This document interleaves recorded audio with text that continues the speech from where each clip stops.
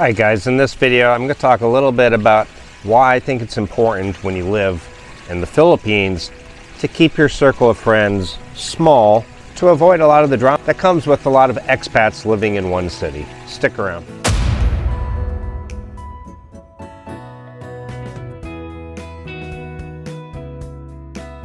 Alright guys, so this video, some things happened I guess over this last week here in Dumaguete, or as people like to call it, Dramaguete, with good reason.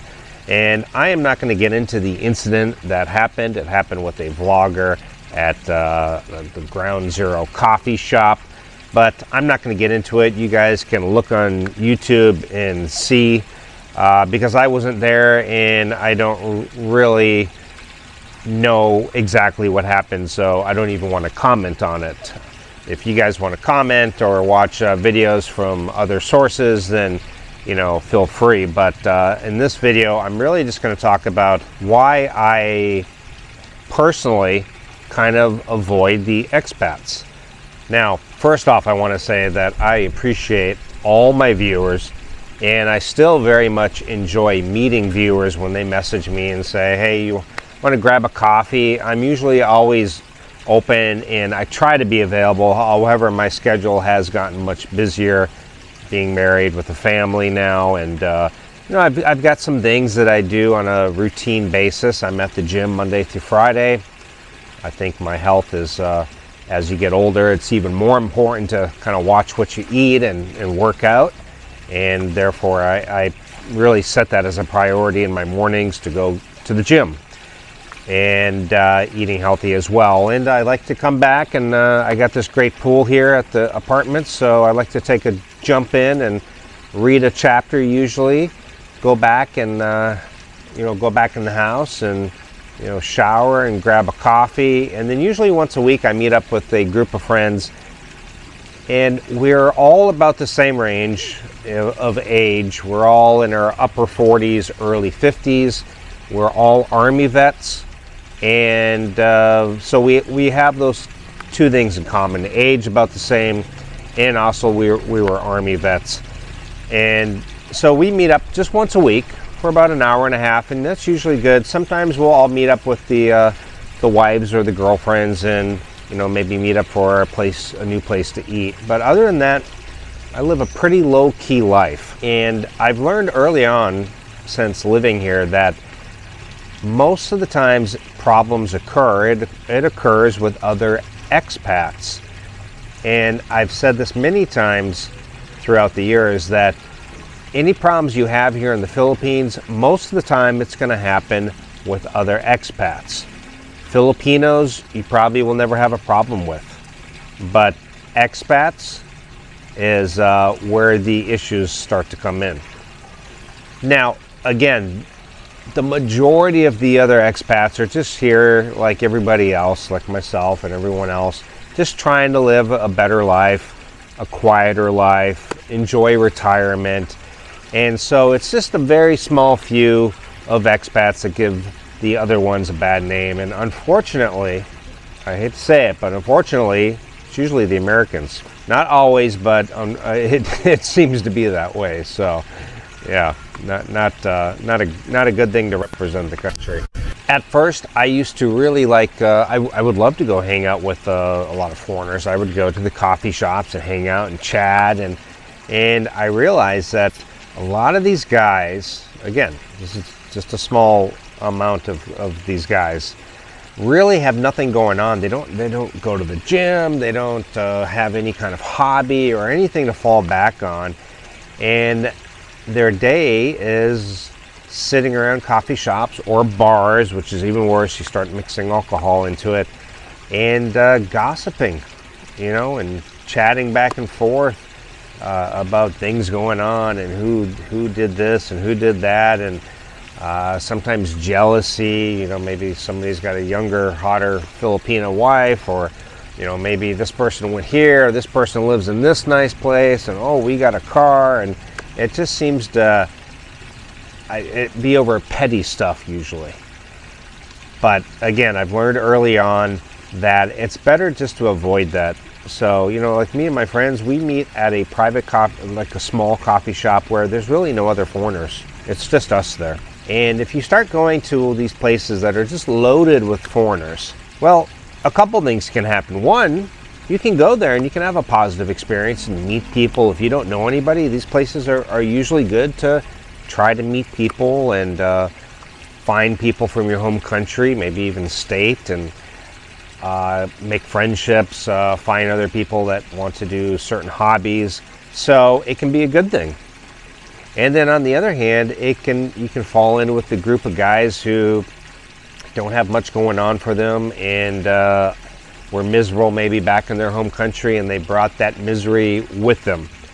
Sometimes the misery doesn't go away, they just bring it with. You think moving to a new country, you will be in a better place as far as you know, mentally, but if you don't fix that stuff, you know, beforehand, you're just going to bring it with. A lot of guys that I know, less and less, are just avoiding places like Ground Zero. They seem to be like a hotbed of drama, you know, and myself, and I know even other vloggers, just kind of avoid it. It's why I don't usually do these meet and greets. Again, I love my viewers, love them to death, and I love meeting them, meet up as often as I can, but I usually like to do it just on a one-on-one basis. I don't like to go to some big meet and greet. Now, if the other vloggers want to do that, you know, that's more power to them. I have nothing against it. I'm just saying, for me personally, I don't really do the meet and greets, and I just prefer to meet one-on-one. And I don't really hang out at the really busy expat areas anymore. I just kind of do my own thing. I've got my own life. I kind of live outside of Dumaguete, and so even where I live, other than a couple of foreign neighbors, which we all kind of keep to ourselves anyway, we don't have any drama here, and we're just all looking for a quiet, better life, and I have found that. So even in places like Dumaguete, you can have a quiet life. You don't need to be caught up in all the drama with the foreigners. I know Dumaguete gets a lot of bad press with the, you know, you get these fights that break out, and you get this, you know, all this stuff that happens with the big group of foreigners. So, you know, if I was a single guy, I wouldn't probably live in Dumaguete. Honestly, I would go live in an area that didn't have a lot of expats, which is why I really enjoyed Davao a lot. In certain areas of Cebu as well. Cebu, I always say that wrong. But if you already have a good girl and you want to settle down, Dumaguete is not a bad place to settle down. I've talked about this in a previous video, which you can catch up there. I talked about the 3 areas that I lived at extensively when I've been here in the Philippines, which was basically Davao, Cebu, and Dumaguete. I've lived in other places, but just brief periods of time.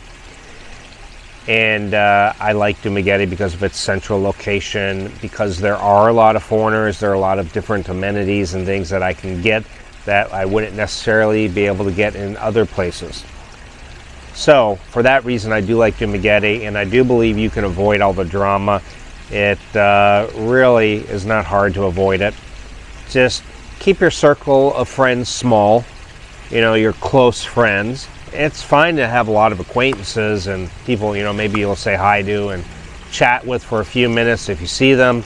But as far as people like you want to go hang out and do, you know, if you're into snorkeling and scuba diving, or you're into meeting out for coffee once a week, or whatever thing you like to do, it's better to keep that group of friends small.